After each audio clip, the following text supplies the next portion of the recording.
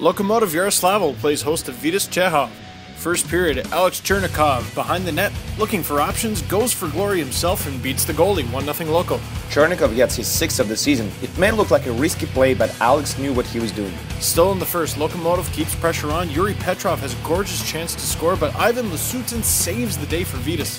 Fantastic save. Everyone thought it was a sure goal, except for maybe Lasutin. Early in the second, Alex Kaluzhny has the puck, wrists it from the high slot and scores, 2-0 Lokomotiv. Kaluzhny also scores his 8th of the year, and not even Lasutin could have stopped him here. Lokomotiv with another chance to score here as Sergei Plotnikov throws the puck in the crease, hits a defenseman, rolling in, but Lasutin makes a great save. Vityaz still in the game. Early in the third, Einar Podzin streaks down the left wing, shoots, scores, 2-1 Vityaz. They gave the goal to Denis Sergeyev though. Good on Podzin, who made his debut for Vityaz in this game. He used to play for Dynamo Riga. Unfortunately for him and Lasutin, who made 32 saves in this one, Vityaz lost, 2-1 Lokomotiv final.